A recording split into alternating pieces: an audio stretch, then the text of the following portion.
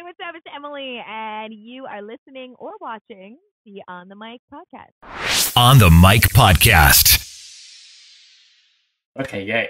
Okay, so do you want to introduce yourself to everyone who's watching or listening to this? Sure, yeah. My name is Emily. I do a night show right now in Washington, D.C. I work for iHeartRadio, so I'm on Hot 99.5 here in Washington, D.C., and then I voice track a whole bunch of stations across the country. Okay, let's jump into the first question. It is, when you were a kid, did you even imagine you would be in radio today? Hey, there he is. There we go. Hello. Hey. Perfect timing. You're jumping in on the first question right away, right out the gate. Oh, wow. You just asked if I was little, did I ever think I'd be in radio? And I don't think I did. I don't necessarily think that. Actually, I do remember when I was a little kid, one time I was always really good with knowing song lyrics, but I was horrible with knowing names or artists of songs. And I remember saying out loud one day, I was like, man, if I had to work in a job where I had to know song titles and artists, like, I'd be screwed. I do not know them. And lo and behold, that is my job. So no, I definitely didn't think I was going to work in radio when I was younger. I definitely knew something with music and something with entertainment is what I wanted to do, and that's how I ended up here. But I just don't think in my brain I even thought radio was an option. It's cool. And then, how did you get into this radio industry? So I got into radio. Kind of a sad story at the beginning, but I remember when I was in college, I had no idea what I wanted to do with my life. I was in journalism at the time, but I knew that wasn't the right fit for me. I knew I wanted to do something more with entertainment and not so news focused. And I was obsessed with, at the time, Sirius XM had a radio station. It was Cosmo Radio. So it was like Cosmo, the magazine, but on the radio. I was obsessed with it. I listened to it all the time, and I loved it so much. And I remember one summer I was working at a summer camp. I was a counselor there. I was a staff member, and it was, I'd been there all summer. And when you work at a summer camp, you're kind of like in your own little world, and reality just kind of ceases to exist. And I got a phone call, and my parents were like, your grandfather is going to die. You need to leave camp and drive to the hospital. Like, he's going to die today. And so obviously that was kind of a shock to the system. And I remember getting in my car and thinking, like, I need to listen to something that's going to take me out of this headspace of where I'm at. And I didn't know any of the local radio stations where I was, because it was like a really small area far from where I lived. It was like a 3-hour drive to the hospital. I'm sorry. I was flipping through the radio stations, and that's when I found Cosmo Radio for the first time. And I was listening to this, this radio station that just took my brain out of the space that it was in, out of reality, and kind of just like transported me into this world. And in that moment, I was like, that is so powerful. That is so cool. For 3 hours, I literally forgot where I was, and I forgot that I was, about to drive to the hospital to watch my grandfather die. And I was like, that was so powerful. I want to do that for the rest of my life. I want to be able to be that person for someone else. So that's kind of how it sparked my interest in radio. And I hope I can do that for someone else. Wow. That's cool. That's awesome. That's amazing. I like that. Yeah, it's weird to look back on that too, because I feel like you don't necessarily have those moments where you realize like this moment defined my life, but it's kind of crazy to like look back on it and be like able to remember so vividly that it defined my life so strongly. That's awesome. Then, what do you like about getting to work for iHeartMedia? What do you like about that? I love being able to connect with people. I think it's really cool to just be able to connect with people in a way in which they still have kind of some autonomy as to like who I am, right? So I'm not necessarily someone that they know, but they feel like they know me, but there's still that level of like they can kind of, they can craft me into whatever kind of companion that they need in the moment. If they need a friend that, is there for them in the car every night, they know that I'm there, and it's cool. And I get phone calls from people. There's someone that calls me like almost every night just to chit chat. I think just being able to connect with people in a way in which not most people get to is really cool. Artist interviews are always a really good time. I'm a huge music person. I love music. It's my life. I perform actually outside of radio. Like I sing. So being able to connect with the artists that I love, and being able to kind of dig into, like, how are you creating these songs that I love and I listen to, it's really cool. That's awesome. Thing for me too. I like listening, and I like listening to music as well. It's like fun getting to do like an internet radio station. You can get to play the music I love like getting to listen to and all that, and people getting to listen to. So yeah. Yeah, I mean, it's always Exciting. so exciting when people, you know, like mutually share the same interests that you do, and you can kind of like find those people, seek them out, and like, you know, start a conversation. And it's almost also like we get this really cool ability to kind of like peel back the curtain on things. And there's nothing worse than, you know, wanting to find an interview with an artist and wanting a question answered so badly, and you know they don't answer it, they don't see it in the interview. But being able to get the opportunity to interview certain artists and ask them the things that I've always wanted to know, pretty cool. It's also good when you can help indie artists out and get their music out and stuff too. Yeah, I wish we could do more of that in top 40s. I wish there was like a little bit more, you know, ability to like play whatever I wanted. But it is really cool to see artists that we, you know, we start as like new music, and then to see their career take off. Like Tate McRae is someone that I've seen online for years. She like had a YouTube channel where she was just like writing little songs here and there, and now she is huge. She was just here in DC. She performed at Jingle Ball. Got to interview her, and actually told her in the interview, I was like, I've been watching you for years. Like, it's so cool to just kind of see their journey. So it's always exciting to kind of like see where someone starts and just see them turn into a superstar. Yeah, that's awesome. And then, what do you like about getting to be a radio DJ? What do I like? I think it's pretty cool that I get paid to listen to music and just talk, say the random things that pop into my head. Yeah.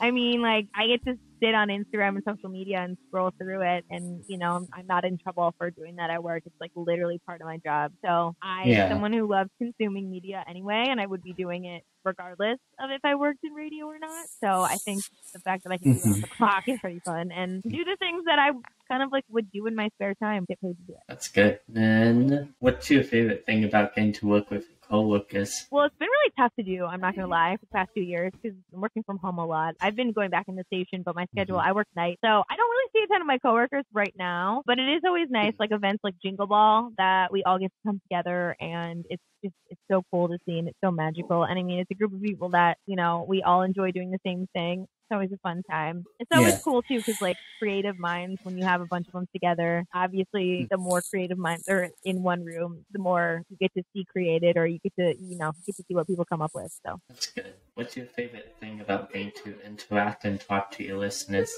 I think my favorite thing is just being able to do it consistently, or to see people that I've connected with and then being able to reconnect, or truthfully, like seeing how excited people get when like they remember. Like, I don't think of myself as like anything. Like, I just think of like I go sit in a room and I get to talk. I genuinely forget that there are other people who are listening to what I have to say. Like, I genuinely forget. You know, I work at night. I'm by myself in the studio. It's just me. Like, I don't see anyone until we do an event or something. And so, like, when I see, like, oh, there is, like, a real person on the other side of that, it's really cool. It's, like, real. I think it's almost as surreal for me as it is for someone else.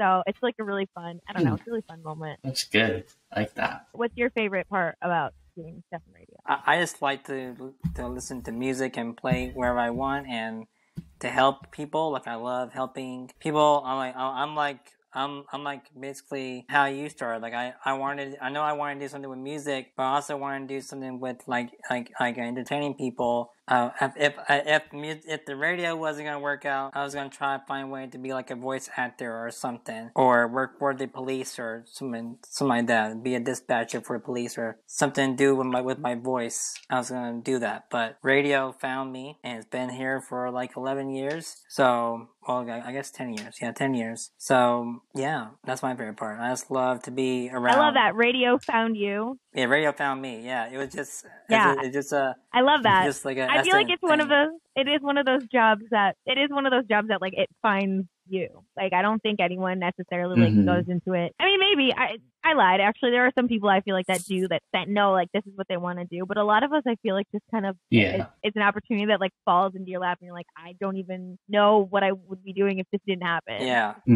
Yeah. How did you? Yeah, actually, in the process of kind of just maneuvering my career in radio and like pivoting, I almost walked away fully. And like, there's a part of me that was like, I can't walk away fully. Like, I have to at least still have, because there's like moments when you get like burned out and stuff. I've been through those moments. So, okay, I'm done with this. No more radio for me. and then like Mhm. a few Yeah. months later, okay, I'm back. I know. in it. Tonight I have to voice track like 15 shows. So I'm in one of those moods where I'm like super anxious because I'm like I have so much I want to do. I want to make it good, but also like I got to get it done. I feel that. I definitely feel that. But there's worse things you could be doing with your life. I feel like so. Do you remember your first day on the radio? I do actually. I remember like the first like month or two, more so than the first day. But I do remember my first day on my own show. I definitely remember. So I had been like I'd worked as an intern before. I interned for a morning show, and then I interned for a different morning show in New York, and then I came back to Michigan. I'm from Michigan originally, so I interned for Mojo in the morning. Loved it. I literally like would wake up every morning excited to like go into the studio and do that. And then I left and went to Sirius XM and ended up interning for Hits One Morning Mashup. And then came back to Michigan, got back in the building, and was doing all of these things and worked in the promotions department for a little while, and like went back to the morning show. And like I was like, okay, I need to figure out what's next. And I remember sitting down with the morning show host, and he was like, you need to make an air check. And so I sent an air check, and they like literally put me on the air the next day.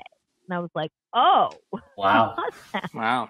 So I'd been, working and prepping and doing all these things for like 3 or 4 years just because I was like, I don't even know like where to go. And I think that's a big lesson too, is like, if you want to do something in this industry, like speak up, be vocal, take the time to like learn. And like, I did a lot of stuff for free, like a ton of stuff for free, but that set me up to like, literally I sent an air check and the next day they put me on the air. So it all worked out, but I definitely had to grind a lot before I got there. But thank God the person that I had like a promotions event with one of my coworkers who had also done air shifts before. And thank God I worked with him because I was doing a 4 to 6 a.m. shift on a Saturday. And like no one was in the building. And like before my shift, he was like, let me set you up. Let me show you what you need to do. And I was like, thank God for you, because I would have been not on the air. So yeah, I do remember I was terrified, but I felt ready because I'd been around it for so long. I'd spent like 3 or 4 years learning, so I was ready. That's good. That's amazing.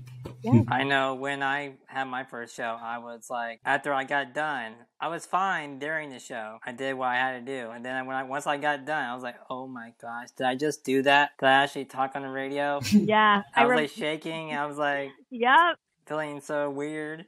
Yeah. See, I didn't do mine live, so I voice tracked it. So I remember like I woke up at like 6 a.m. to like hear a break or something, and I was like, oh my God, did that just happen? And then I remember there was another time where it used to take me so long to do a show because I had never done something live. Now I do my shows live every night, but I remember it would take me forever to voice track like a 2-hour show because I just wanted everything to be perfect. Like it took me forever. I remember one time I accidentally left the light on in my car or something while I was voice tracking, and so my car died. My dad had to like come to the station and jump my car because I don't even know. I think I fell asleep in my car waiting for him. It was a mess. But I wanted the show to be perfect, that I was just like, oh my God, what do I do? That's good. What did you do before radio? So when I graduated college, so I interned my senior year of college with the morning show in iHeart. And then the summer after I graduated, I went right to New York to intern. And so then when I came back from New York, I was basically trying to get back into the building in iHeart. And I was helping them out. I wasn't hired officially, but I was helping them out with like street team stuff that they needed. And I was working in retail, and I was like teaching like fitness classes and doing all that stuff on the side. I was I was working in retail. I think I worked at like Lord and Taylor for a while. I think I got back from New York in September, and then I think I got officially hired on the promo team in January. So I was doing retail. I was doing like odd part-time jobs, hot bar classes, like fitness classes for a little while, doing like 4 different things at one time just because I was making like no money working part-time in radio, and then finally got my show. Where do you see radio in like 10 years from now? I see radio in 10 years. I think podcasting is going to be huge. So props to you guys for getting in on it now. I feel like personally, to be honest, and I said this earlier that I was, trying to pivot and like transition out of radio. Personally, like my whole dream, I wanted to be on a morning show. That's obviously where I got my start. I loved every second of it. And I work in top 40s, which, like we don't talk a ton at night in top 40s. Obviously you get opportunities, but you can't talk for like 5 minutes about something. You have about a minute or two at the longest. And so honestly, a minute at the longest. And, I want to work in long form content. And I think even with morning shows now, just the way that those are being structured, it's changing a little bit. So I really foresee most people in radio having like a side podcast. I feel like if you're in any sort of media, you can't just be on one platform. I feel like you have to be plugged in so many different places. Yeah. So I don't know. I foresee radio looking, the on-air portion, I foresee kind of staying kind of similar to what it's like now, but I feel like more or mostly all radio people are going to have to be plugged in on, Twitter and Instagram, Snapchat, Twitch. I feel like a lot of radio people are, doing supplementary content in which you can kind of go deeper and have more of an opinion and be a little bit more polarizing if you want to. And just be more yourself on those platforms. Yeah. And obviously radio is going to be a bit more like even keel. I think when I started doing the podcasting, the video format of podcasting wasn't even really a thing, because I started like in 2017 with my podcast, with the podcast I have now. But with the podcast I started out with in 2011, which was really crappy, there wasn't nobody doing video podcasts. It's just audio podcasts. So I think the video portion is definitely going to be a big thing in the future. Yeah, no, for sure. I feel like video is so easily accessible, and like everyone almost like expects video, unless you're driving or doing something where you can't watch. But I feel like it's so easy to find video content now that people like assume that there's going to be a video component. So yeah, I agree that video is going to have a big role. They say podcasts, things digitally. The longer they are, the better they are.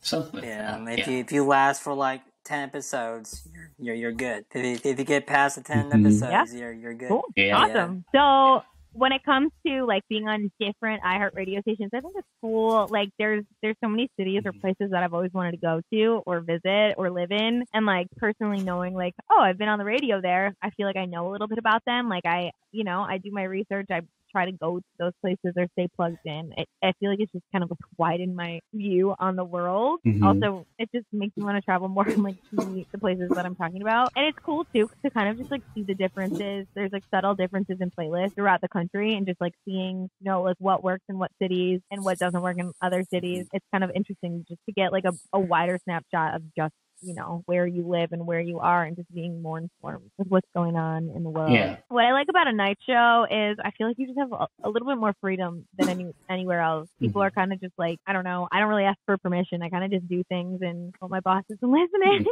I don't know. I don't really go that far out of the box, but it does freedom. It feels a little bit more relaxed. Yeah. And just kind of like, well, okay, whatever. Whereas like, something during the day, it just feels so visible, and sometimes you can tend to overthink, sometimes you can second guess your way out of things because you're like, there's so many people listening, blah, blah, blah. Or, people are paying attention. I don't know. Something at night just feels so relaxed. And a weekend show's fun because I feel like on the weekends, people are just in a different vibe, and it's a different vibe. You get a different audience. It's always fun when you have a new audience, and it's fun to be a part of people's weekend. I mean, there's one thing to be part of their work day and the monotony of a day, but to be part of someone's weekend, like they're having fun, you're having fun. It's just a different vibe. Yeah. You asked if I would recommend going to college to be a radio DJ. I don't. Me either. I definitely don't recommend going to college to be a radio DJ. That might be some really bad advice, but I don't think it's necessary at all. I mean, I went to school for journalism and I learned a lot in that respect, but I don't use any of it really. Everything that taught me anything I know came from an internship. So I think any sort of hands-on experience that you can get. Yeah. I mean, when you're doing stuff in school, I mean, even college radio is just so different than like terrestrial radio in general. It's a whole different experience. You're not working for a company, a company's bottom line is money. Whereas a college, I mean, yes, a college has their bottom line of money, but it's also, like their goal is to teach you. Whereas like your job's goal is not necessarily to teach you, it's to make money. So it's just the stakes are different. And I think that learning hands-on in like the real world is always going to prepare you more than something in like a learning environment. I mean, I don't know, personally, that's just, I feel like I would rather get thrown right in and like learn what I need to learn that way. It's not like you're, saving lives or like doing surgery where you have to like know certain things. It's very much a job where you learn what you need to know by doing it. So I think that's a better way to do it. I had 2 internships while I was in college. At one period of time, they were both at the same time. So I feel like my grades, honestly, my senior year suffered because I was just interning so much. And one of my professors totally thought I was an idiot because I was like constantly just like, I had like a photography class. And I just remember I was so tired because I was doing morning show internships and I was a full-time student. By the time I had this nighttime class, like I was so tired. I was like taking the photos last minute and she was like, what are you doing? But like I was so focused on my internship, that didn't matter. And like my grades never really mattered past that. So for me, interning worked out. I don't want to say that for all fields because it's not true about radio for sure. Yeah. You asked if connection is important, and I think that is the whole reason. That's the whole reason why we're doing this. I mean, that's the whole difference between radio and not a podcast, a playlist, or radio and, like Pandora or anything that you could play on your phone. There's no connection. You don't have a person there. And that's literally like the thing that we offer that's different. And it's live, it's local, it's immediate. I mean, podcasts are awesome too, but it's not in the moment. You can't like pull out your phone, call the station and talk to a real life person. So I think that if connection isn't at the forefront of what you're doing, then you need to reevaluate what you're doing. Any tips on how to get hired for iHeartMedia? Make an air check. Make an air check. Try it out. Put yourself out there. And the best way to make an air check is to know the kind of station that you want to be on and listen to that station. There's an iHeartRadio app. Is a free app. You can literally find any station in the country that you want to listen to. Turn them on. Listen to what they sound like. See what they're talking about. Listen to the types of imaging that they have. You can hear how they formulate the station and, the types of things that they're saying. If their imaging is more sarcastic, then tailor your content, to like a little bit more sarcastic, or just get a feel for the vibe of where you want to be and where you can see yourself. That's and cool. Make an air check. Put yourself out there, send it to program directors, and do it and practice. Practice. But the literal first step is just doing it. All I did to get my first radio show was me and my friend was talking in the hallway while I was at radio school, and my teacher wouldn't let me be on air yet. So this was during summer school, and we was just talking and having a good time and joking around. And the teacher's aide comes up and tells us, "Hey, you guys should have your own radio show." And I said, "Yeah, we should." Yeah. And then a few months later, we had our own morning show for like 2.5 years, and it was great. Good for you, man. That's awesome. I mean, literally, the first step is just be to myself. Do it. Even if it's not good, just start. You'll always, you'll only learn by. You don't know what you don't know yet, right? So you have to like learn by doing. Yeah. Who in radio would I want to give a shout out to? I want to give a shout out to Mojo from Mojo in the Morning. Actually, that whole show, they literally taught me everything I know. And like producer Rachel, she's not the producer anymore, but she was kind of the person that like took me under her wing. Same with Mojo, and kind of just like melded me into who I am. Also, my boss Tony, my old boss, my boss now, Cruz, who's just a good dude. They were kind of like my radio, I don't know, like my radio parents, pretty much taught me everything. And then honestly, like any programmer or program director that's like giving me a shot, there are some program directors that like I listen to or voice track for, and they always give me really good feedback. But also I gotta say too, like the women, like Shannon from Mojo in the Morning, just like seeing a woman and seeing that she can be more than just like a laugh track, because for a long time women were literally just looked at as like a laugh track. Shannon from Mojo in the Morning was the woman that inspired me to want to be more. She showed me like you can contribute, like not that I didn't think that we couldn't, but just having her as such a good example while I was learning, and I learned a lot from Shannon. That kind of hurt you. That's awesome. Yeah. Been your favorite interview that you have like gotten to talk to? What has been your favorite interview? I think my favorite one was recent. My favorite one was recently, and it was Saweetie. I don't know. She just has the best energy. I talked to her at Jingle Ball. It was one of the first ones I got to do post-COVID, so it was one of the first ones back alive, so it just hit different, and she was just a great energy. She was so much fun. Also, Tate McRae was fun, too. That's amazing. She was really good. I think all of the ones I did recently at Jingle Ball were fun because, I feel like coming off of COVID, it's just nice to be back in person, because we did a bunch on Zoom recently, and getting to do them in real life. Who's your favorite radio DJ? Yeah. Ooh, my favorite radio DJ? Like the one that you look up to the most. Mojo, hands down, Mojo. It's awesome. Yeah, that's cool. Forever and always, he will always have a place in my heart. That is number one. Mine is Ryan Seacrest, hands down. I want to be like him, just like him. He's good. Yeah, well, I mean, I wanted to intern for him forever ago. Actually, I will say too, I used to love Taylor Strecker. She was the one that had a show on Cosmo Radio that I used to listen to. She was very also, and I met her once. She's a podcast now, but she was very, very much a woman that had her own morning show and like crushed it. Oh, she was so good, so funny. Her podcast is great if you want to listen to it. She has like 2 or something. I don't know. She's great. She's hilarious. And just very she's very transparent, very open. And that's how you need to be in radio. She doesn't hide anything and just puts herself out there, and it's great. Her interviews are always incredible. This guy one time told me that I was raw for his station.